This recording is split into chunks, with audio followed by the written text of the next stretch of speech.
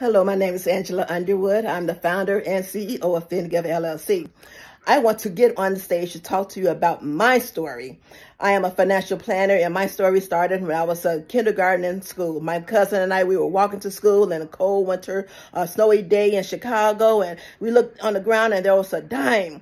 I took off my glove and I snatched that dime up, and my cousin was like, we have to split that dime because I saw it first. I said, nope, it's mine because I picked it up. And so we decided to split the dime. He get half and I get half. And in order to split the dime at my age of 5 years old, not knowing, I tried to break that dime in half.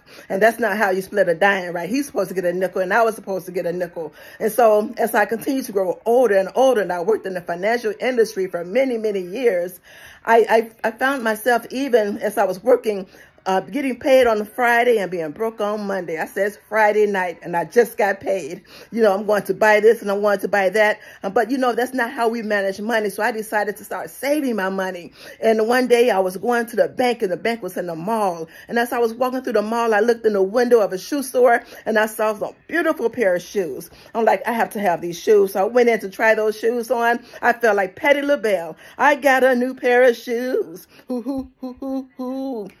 Hey, and as I went to the counter to try to pay for those shoes, the man said $300. I'm like, $300? I can save this money, and by the time I'm able to retire, this particular $300 can be $3,000. And so I decided, I'm saying, no, thank you for those shoes. And I proceeded to go on to the bank. And I tell people how to manage money. I've written several books on the topic, and I just help products and services for children and adults. And we have to be able to save. And that's my story, and that's how I talk about it. I'll talk to you soon. Thank you so much for this opportunity. Bye-bye.